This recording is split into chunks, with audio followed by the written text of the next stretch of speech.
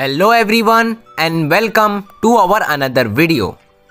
Cristiano Ronaldo receives Globe Soccer's top scorer of all time award at Dubai Expo 2020.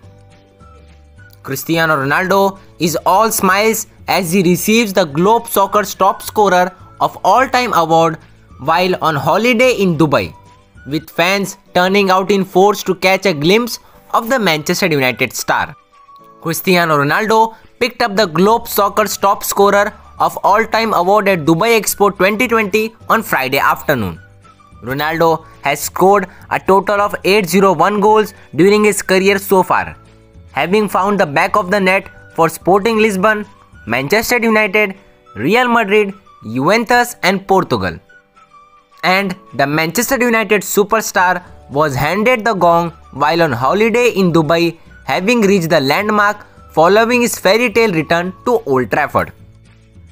The 36-year-old was greeted by hundreds of supporters who had turned out in their droves to catch a glimpse of the superstar at the ceremony.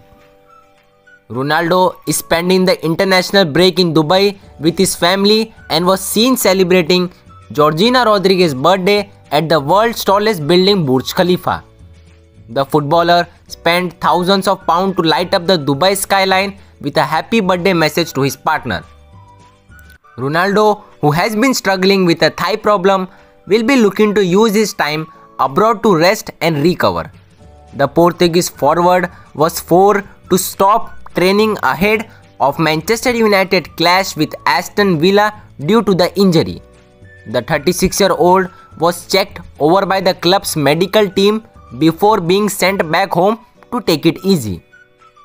Ronaldo is never one to take it easy, having previously revealed how he stays behind after training to work on his skills.